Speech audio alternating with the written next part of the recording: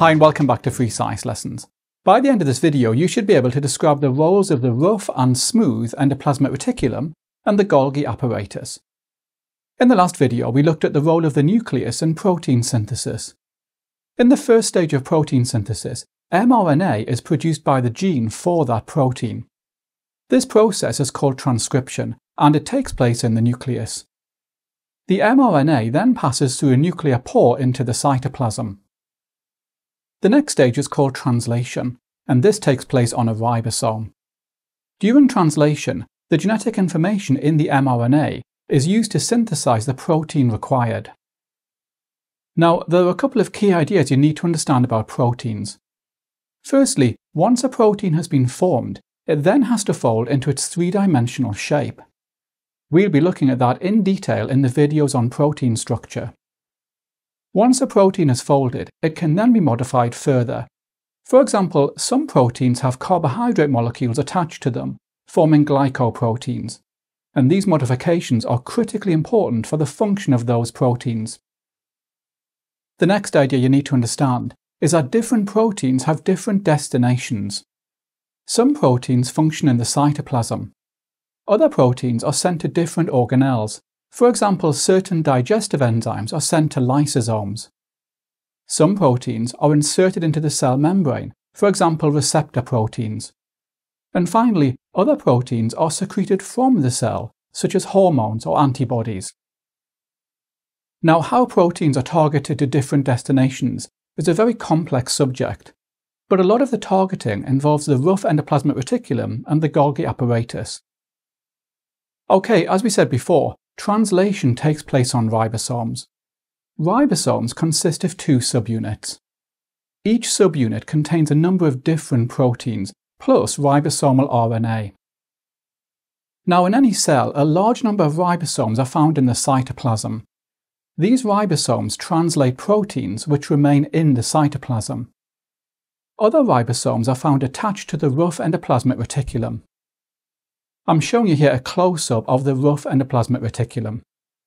The rough ER consists of sheets of membranes forming flattened sacs called cisternae, and these cisternae contain a range of different enzymes. The membranes of the cisternae are covered with ribosomes. These ribosomes are where translation takes place for proteins which are secreted from the cell, as well as proteins for the cell membrane and for lysosomes. I'm showing you here a ribosome on a rough ER. A molecule of mRNA has attached and translation is taking place. The growing polypeptide chain passes through the membrane and into the lumen of the rough ER. In the lumen, the polypeptide chain now folds into its tertiary structure. Now the polypeptide makes its way through the rough ER, and during this process, the polypeptide can be modified. For example, carbohydrate molecules can be added to form a glycoprotein. Finally, the polypeptide is packaged into vesicles and is transported to the Golgi apparatus. The Golgi apparatus also consists of sheets of flattened sacs called cisternae. As the polypeptide makes its way through the Golgi apparatus, it can be modified further. For example, additional carbohydrate molecules may be attached. At some point, the polypeptide will have reached its final structure, and scientists now refer to it as a functional protein. Once the protein has completed its journey through the Golgi apparatus, it's packaged into vesicles.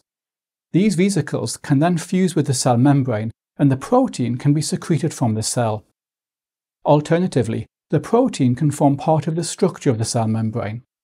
And in some cases, the protein can enter vesicles which go on to form lysosomes.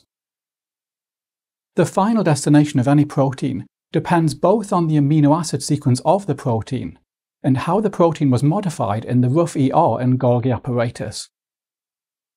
Now, there are a couple of final points I want to make. Firstly, cells that secrete large amounts of protein will have a lot of rough endoplasmic reticulum. For example, beta cells in the pancreas, which make the hormone insulin. Secondly, some endoplasmic reticulum is not covered with ribosomes. Scientists call this smooth endoplasmic reticulum.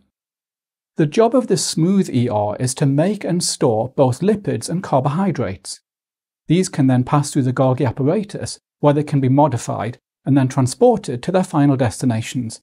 For example, lipids can be transported to the cell membrane to form part of the phospholipid bilayer. Okay, so hopefully now you can describe the roles of the rough and smooth endoplasmic reticulum and the Golgi apparatus.